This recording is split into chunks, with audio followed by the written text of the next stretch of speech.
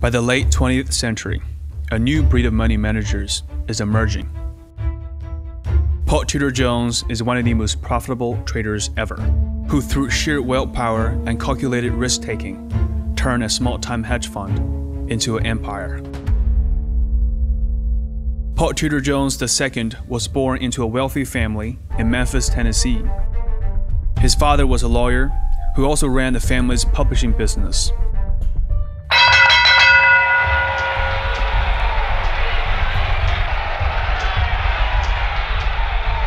Jones went to the University of Virginia, where he was a welterweight boxing champion. He was a tough guy, often beating the hell out of his opponent. I think that competitiveness, that desire to win, very much defined his character.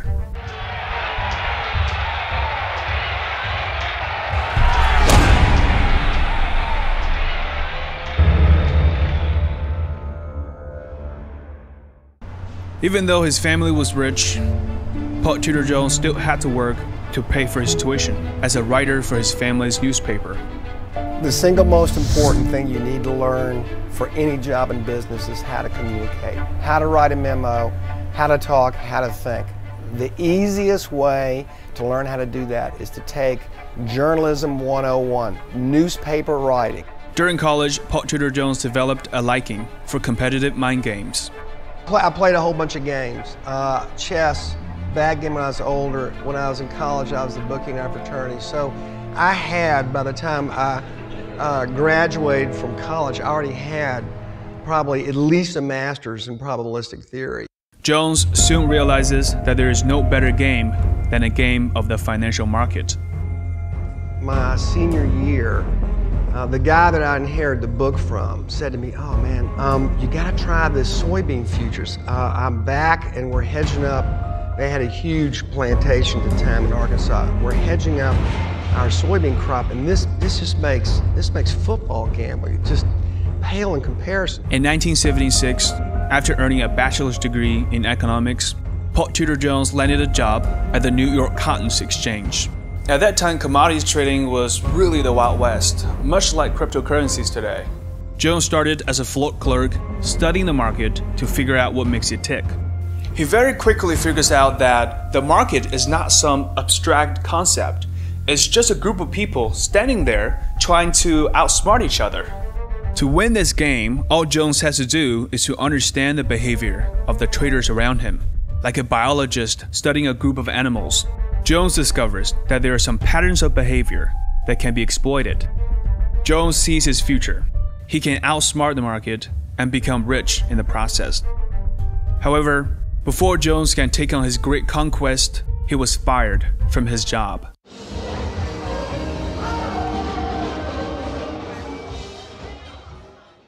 And I read a story on a guy named Richard Dennis, who was the biggest local at the Board of Trade, and then he used to say that he did his best trading when he was hungover because there was no emotion. And I thought, this is starting to get close to what I'm culturally pretty good at.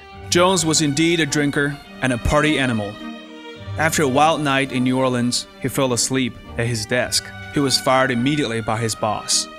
Tudor Jones' love for the party life will come back and haunt him in the future. But for now, he learns to separate that from his day-to-day work. Tudor Jones soon landed a job as a commodities broker for E.F. Hutton, buying and selling contracts on behalf of his clients. Jones excelled at this job. In 2 short years, he made over $1 million from commissions. For the next 4 years, Tudor Jones learned the ins and outs of the futures market. Futures are just contracts that set specific price for a commodity at a future date. Of course, this contract itself has value, which is traded in an exchange. But there are markets for some of the wildest things. And the reason that you have these markets is because when two mutually consenting adults have opposite views and they want to express them, then you want to be able to let them do that and allow them to basically either hedge their risks or take on risks that they're able to do. Although Tudor Jones makes lucrative commissions by being a broker, he also started making money by trading his own account. And after a while, I realized I could do so much better if I just traded for myself because the commissions back then were, it was $9 a contract, and I realized I could go trade for myself and clear. I think even then clearing was still 30 or 40 cents a contract, and just do, and I started doing that for myself, and I did really. So you were successful from the start? Pretty much. But the life on the trading floor is taking a toll on Paul Tudor Jones. For traders, losing voice is a common occupational hazard, which Paul Tudor Jones is trying to avoid. 30 on 2! 30 on 2! By 1983, Paul Tudor Jones started his own firm, the Tudor Investment Corporation. Although Jones has made millions for himself as a floor trader, he understands the power of leverage by trading other people's money, and he knows just the people to ask for it. Paul Tudor Jones' cousin was the CEO of the world's largest cotton merchant. He became Jones' first client. I think a lot of the success of these hedge fund billionaires has to do with their network, and finance as an industry in particular tends to emphasize more on networking than just skills. With enough money at hand, Paul Tudor Jones is now free to trade all kinds of assets. During the next few years, he was generating double and triple-digit returns with only one losing month. But the true testament of a trader's ability only comes during the bear market. And Jones is about to come face to face with the biggest bear since the Great Depression. When Ronald Reagan took over the presidency, American economy boomed. However, by the late 80s, the growth has slowed, while inflation was still high. The strong dollar was putting pressure on exports. The future earnings are going downhill, but the stocks are unaffected. All of this is a recipe for financial disaster.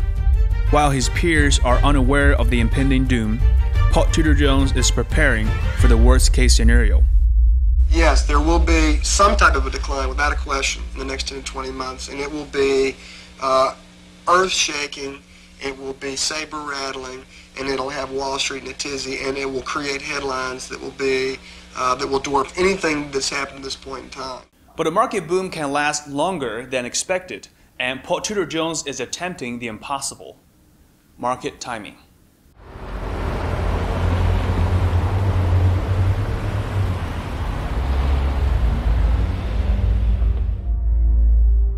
Paul Tudor Jones hired an economist, Peter Schutt, who predicted that a crash will happen sometime around the spring of 1988. But on that Friday, Paul Tudor Jones noticed that S&P 500 has gone down a little. After years of observing the market behavior, he was convinced that this is the moment. Once the market starts to fall, then it is unstoppable. Expecting worse decline to come on Monday, Jones shorted some S&P 500 futures. In this situation, the risk and reward payoff are asymmetric. What I mean by that is that if Jones is wrong, his loss is small. But if he's right, his returns will be huge. Good evening. Today is Black Monday, the day the Dow dropped more than 500 points, the day the Dow dropped more than 22%. I knew for a fact that if and when it broke, because of the derivative structure, that the downside was going to be unlimited, literally unlimited, because there were no limits on futures. While the bubble is actualizing, Jones finds more ways to profit from this crash. During a typical financial recession, Federal Reserve tends to pump cash into the system to provide more liquidity. Jones realizes that if the Fed indeed injects more cash into the economy, the bond market will soar. But if the Fed does nothing, the bond price will stay the same. This is another asymmetric bet. Of course, it doesn't know for sure that it will happen, but the upside is huge, while the downside is very limited. These two bets paid off. Paul Tudor Jones netted $80 million from his first trade, and another $100 million by betting that the Fed will print more money. While most traders on Wall Street were wiped out, Paul Tudor Jones gained 200% for that year. In finance, one of the best ways to make a name for yourself is make money during the bear market, winning while everyone else is losing. If Tudor's management was a small fund then, the black money's win has made Jones a sensation on Wall Street. Now everyone wants to invest with him. Paul Tudor Jones is now a force to be reckoned with, and he wants to enjoy his wealth. After every financial crisis, there is always anti-Wall Street sentiment. By the mid-1980s, Jones reportedly was developing a reputation for courting fashion models and partying long into the night. The Wall Street Journal ran a front-page article referring to Jones as a Quatron man in a profile covering his lifestyle. Moved to the US in around 1986. I was modeling and came here to model. In 1988, Jones married Sonia Klein. Soon after, they moved into Greenwich, Connecticut.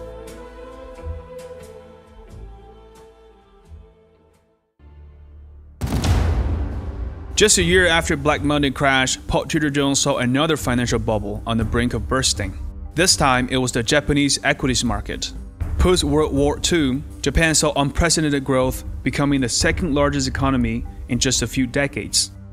By the 80s, economic growth has saturated. Japan no longer relies on exports for growth and started stimulating the growth by printing more money.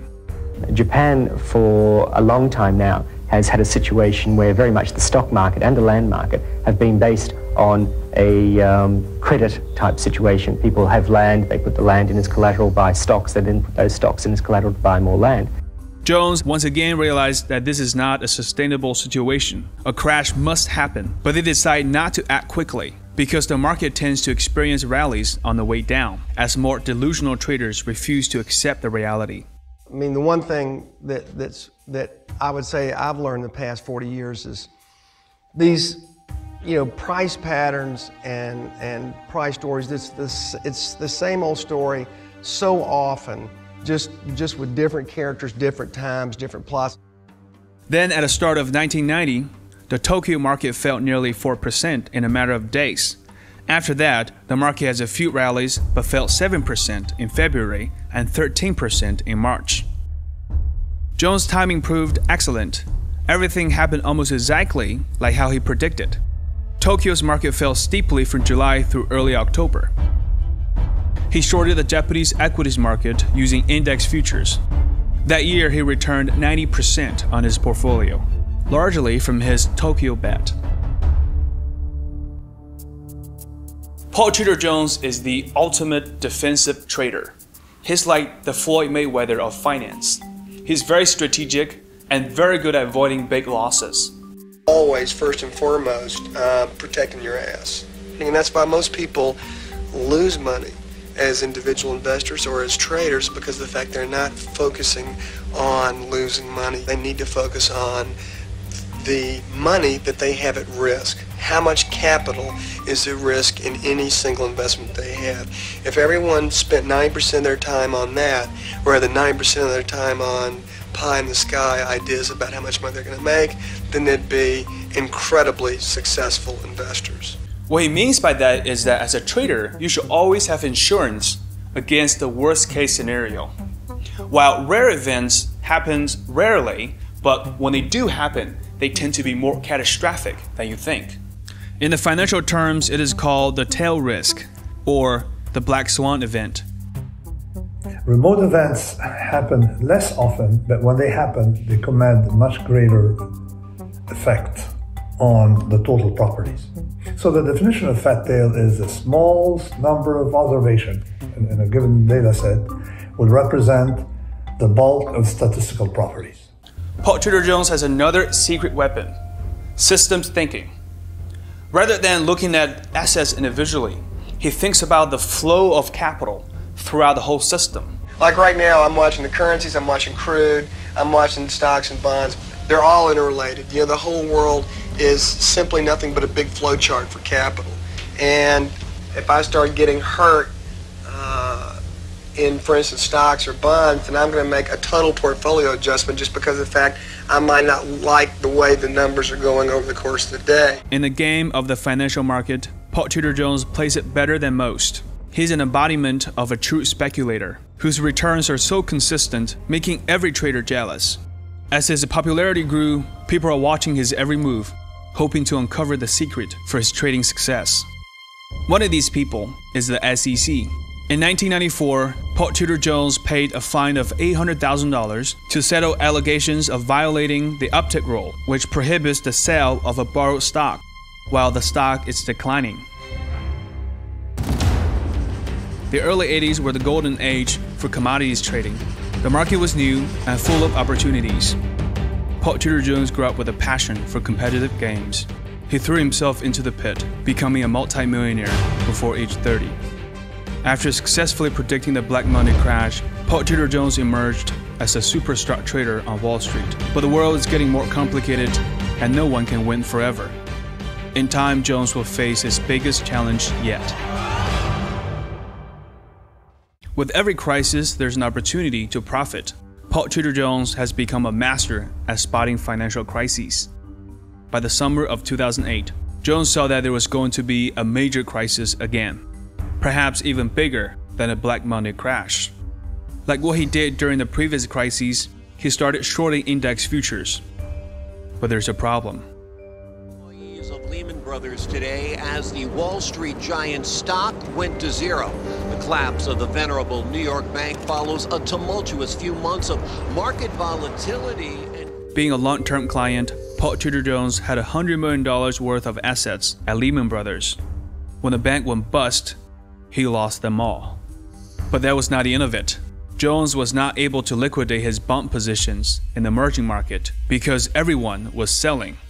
But Jones' short positions came through, offsetting part of his losses. He ended 2008 with just 4% down. And this is the only negative year he has ever had. After that, he has become more conservative and his returns have become less outlandish. I mean, if you look at hedge fund indices over time, big funds underperform small funds. There's an inverse correlation with size and the returns you generate. At the same time, futures market has become more matured and information is much more easily accessible. When he first started out, commodity trading was relatively new and one can almost spot trends with naked eyes. In the old days, commodities or currencies had a tendency to trend. Not necessarily the very light trend you see here, but trending in periods. And if you decided, okay, I'm going to predict today by the average move in the past 20 days, there's 20 days, maybe that would be a good prediction and I'd make some money. And in fact, years ago, such a system would work. Not beautifully, but it would work. So you'd make money, you'd lose money, you'd make money, but this is a year's worth of days, and you'd make a little money during that period.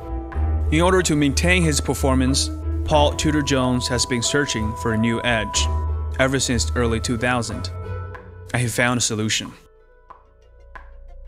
Technology has transformed the world that just 20 years ago even Jones couldn't imagine. While a great majority of hedge funds is struggling to make profits, there is one group of funds that are making ungodly amount of money. Simon started a hedge fund. Over the course of 15 or 20 years, he's put together a track record that has literally beaten every other hedge fund manager's track record by a lot. He did this by building a quantitative investment management company with 75 PhDs in mathematics, physics, computer science, and so on. It became obvious to Paul Tudor Jones that the only way forward is to break down his trading principles and turn them into algorithms.